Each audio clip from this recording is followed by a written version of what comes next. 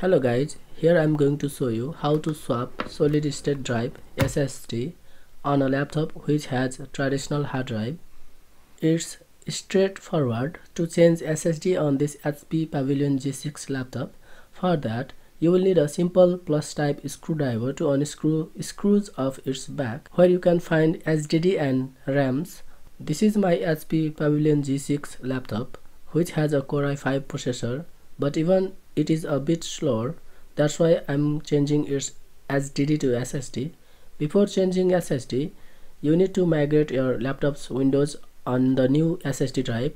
Here I have done everything, so I don't have any problem, but if you haven't backed up, I would recommend you back up before proceeding. Here on this HP laptop, there are two rubbers holding SSD, which you will need to hold your new SSD drive.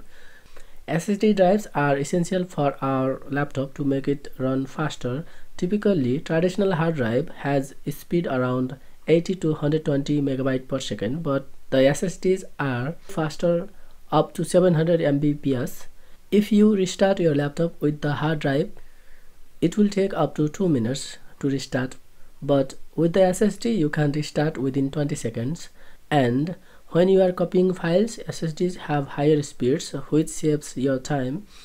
Other advantages of SSDs are this drive doesn't have any mechanical parts, so that you won't hear a noise like SSD produces, and they consume low power, so with SSD drive your laptop runs a longer hour. SSDs are not too expensive. At around $30 you can find a decent SSD. And guys, this is all. If you like such video, please don't forget to like and subscribe. See you next.